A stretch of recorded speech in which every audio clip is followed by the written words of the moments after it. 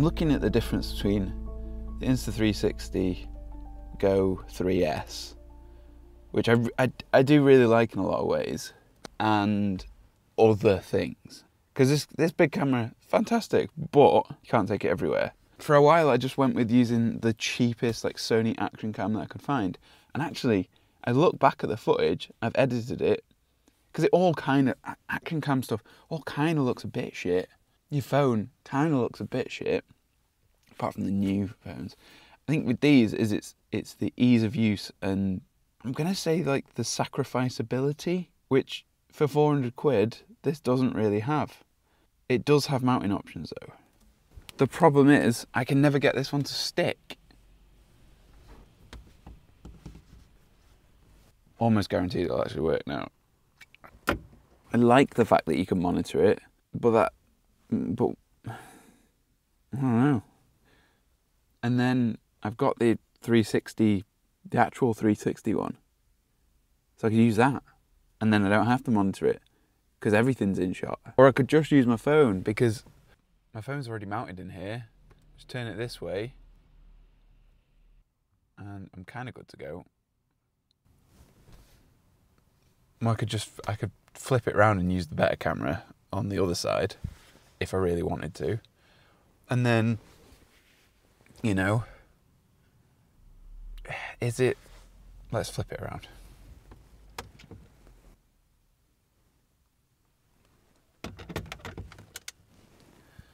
And so I can't monitor it now like I can do with this one, but it's always with me, it's always charged. I mean, it's got a charger literally right here, which doesn't reach if it's turned that way. But you know what I mean?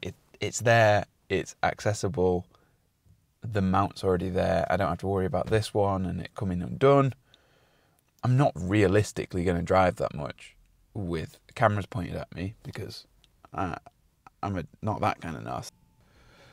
I don't know. Let's get going. Let's get to work. So the other thing about this is it's supposed to be able to go on the outside of a car as well.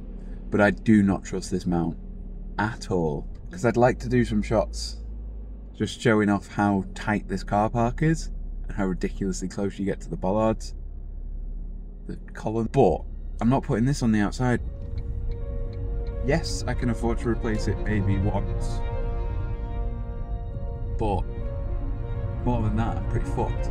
Whereas that Sony one, they're 50 quid. And the brackets for mounting them, I just 3D print. The other thing about the Insta360 is the fact that you have to basically take all the footage through an app. That's fine if you're, you know, doing videos that you kind of want to put together on there, but if you're doing stuff that's quick turnaround like today, you really just want to be pulling out an SD card and plugging it straight into your computer and just pulling those files off. Another thing that I don't like about it is that it's got built-in batteries. You know, you can't replace the batteries. So now, there's a lot that I do like about it, but it's very, very easy to find the downsides.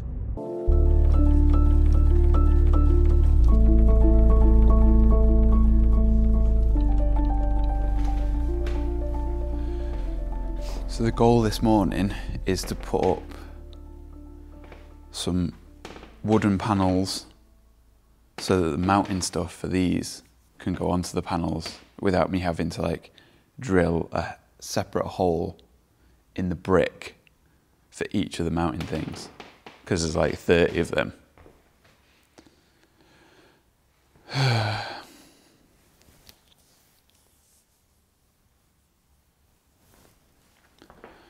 So yeah, let's get to it.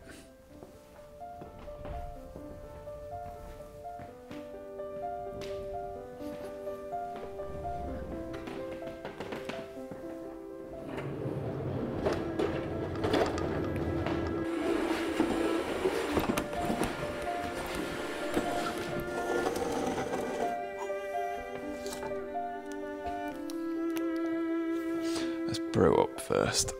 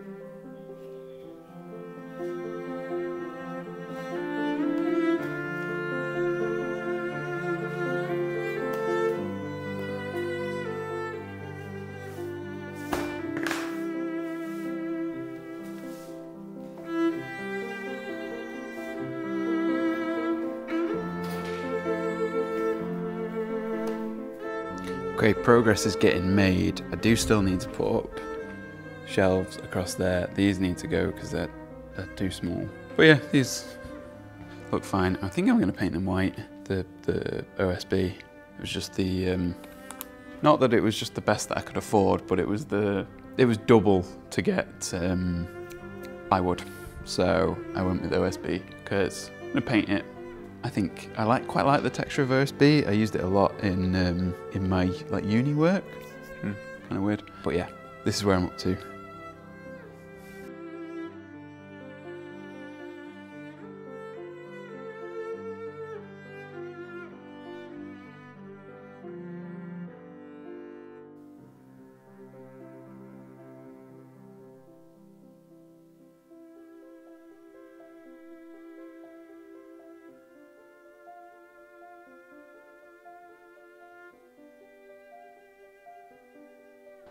Alice smiles gratefully and, as Jeanette hoped, picks up the toast and starts nibbling the edges.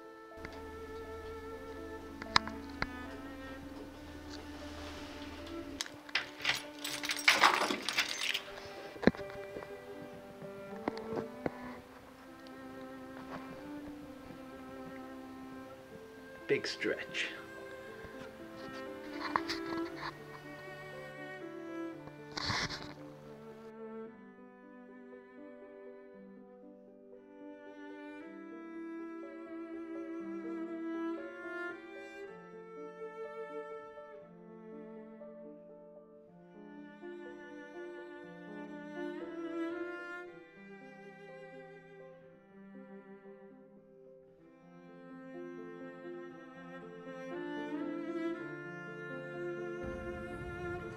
The fact that I chose to use this one. The fact that I chose to use this one because it was easiest to fit in my mouth.